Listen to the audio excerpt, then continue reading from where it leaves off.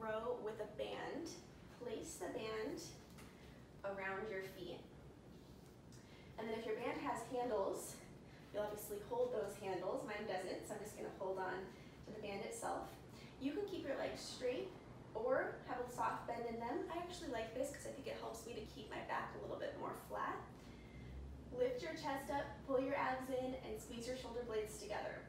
From here, you're gonna pull your shoulder blades together even more and slide your elbows back toward your waist. Let me show you. Squeeze and pull your elbows back. And of course, pull the band. Exhale in. Inhale out. Press your shoulders down all throughout this exercise. Now, if you need a little bit more resistance, you can do that in a couple of ways. You can separate your feet a little bit wider so that you have less give as you pull that band.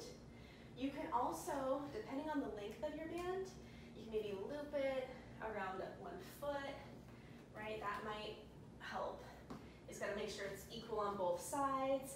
You can maybe loop it around both feet. It's really going to depend on the length of the band and how much give you want to have, but really make sure that you are feeling this exercise all throughout, and it's challenging to get to this position where your elbows are back, your biceps are engaged, you're squeezing everything super tight, and then you release.